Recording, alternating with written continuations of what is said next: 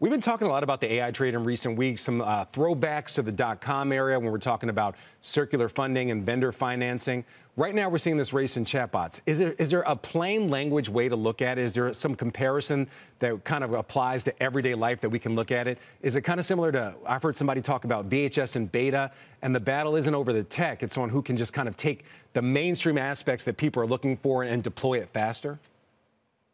So in deploying technology into society or into new markets, there's always going to be two elements of that battle. The first is technological. You cannot be, for example, a major phone provider in the world on the hardware side if your cameras take pictures that still look like the digital cameras from, maybe 15 years ago. So you have to make sure that the technology itself is up to par and is capable of being able to keep up with others who are developing that technology. But that's only one piece of the battle. The larger battle is thinking about how you capture users' attention. So you can build all the great tech that you want, but who will come and actually use that technology? And so as we're trying to figure that out, what we're seeing now is a natural evolution in the AI race to follow that general market concept, where they're moving away from fighting over who has the best models, who has the best training techniques, the best inference techniques. And we're moving into how do we get users to consistently use our products and technology and profit from that. And so right now, the technology gap between Gemini and OpenAI is essentially closed. I mean, Gemini 3 is basically a model, a marvel of engineering, and so is ChatGPT 5. But again, we're moving away from cool technology to how do we get people to use it. Now, in reality, Google has more channels to distribute their AI, right? They can stick it inside of multitude of their products, but OpenAI has something that Google is still fighting for, which is habit.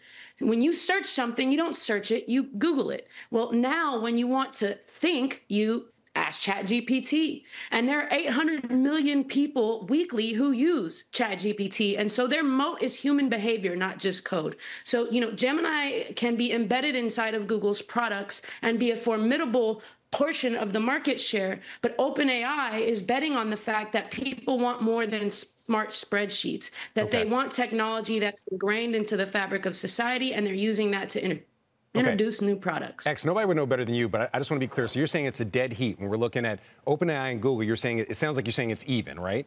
So with that in mind, as we see the deal between OpenAI and Disney, what does that mean for this race? Because they're going to have the access to intellectual property that all of us know and all of us love, and be able to kind of integrate that into their chatbot and integrate that into their image generators. Is that an edge? Is that a significant edge in your mind? That's absolutely a significant edge. I mean, the Disney franchise is probably one of the largest media franchises in existence, especially with its penetration from users across all age groups and across, different languages and different regions of the world. And so being able to incorporate that is definitely a market driver, much like in streaming services, right? Where you may want to watch a particular catalog, but in order to do so, you'd have to subscribe to one provider to get it.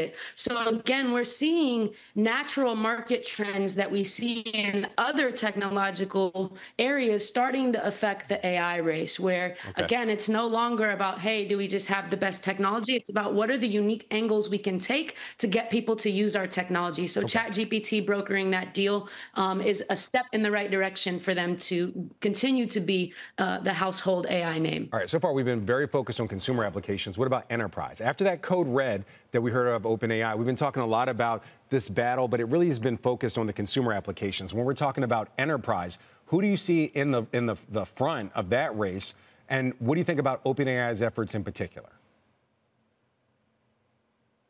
So I believe that they're taking two different approaches.